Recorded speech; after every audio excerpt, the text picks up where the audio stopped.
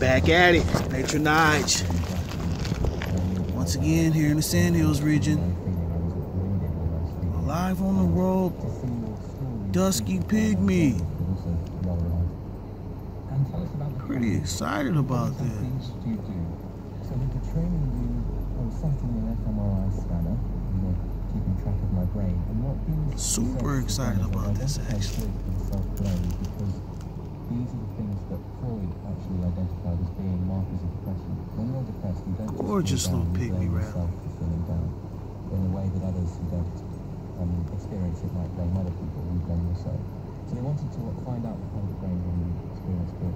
And you lie there and they give you a trigger bar. Cool, huh? And I on this occasion gave them, it doesn't have to be in particular heaven, but I gave them hospital to my grandmother in hospital. And it was all quite a strange thing. I said to them, well, how are you really going to make me feel guilty by just giving this 1 year old? And they said, well, you might not feel it, but your brain will feel it. So lo and behold,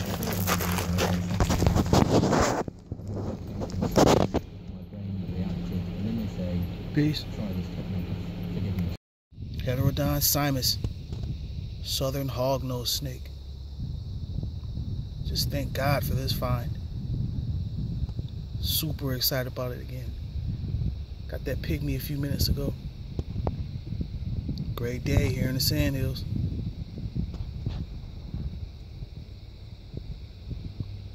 From my understanding, these snakes spend very little time above ground, so I'm thrilled to see this snake right now. Alive on the road instead of a DOR.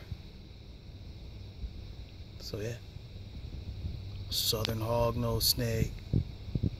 Pretty special find. Peace.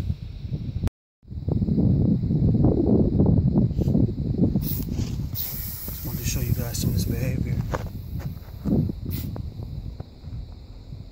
Boy, this snake's putting up a big bluff.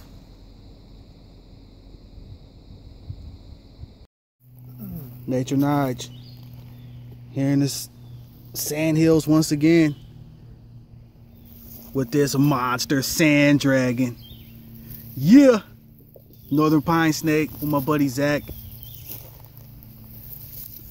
Super excited about this one.